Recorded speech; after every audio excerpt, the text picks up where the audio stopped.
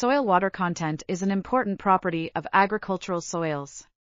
In the study, the soil water content of biochar amended soil was measured in 5 to 10 cm depth at experimental plots which received 20 T/Ha and 0 T/Ha control of biochar.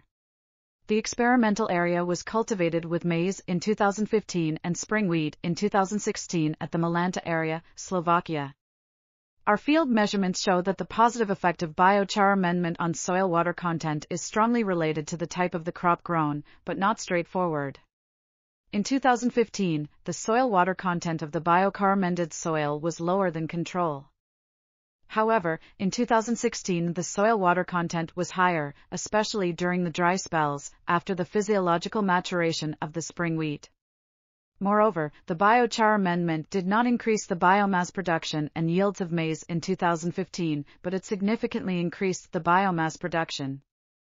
This article is titled Analysis of Soil Water Content and Crop Yield After Biochar Application in Field Conditions, and was authored by Justina VITKOVA, Elena KONDRLOVA, Marek RODNY, and others. We are www.article.tv. Check out the video description for links to this article.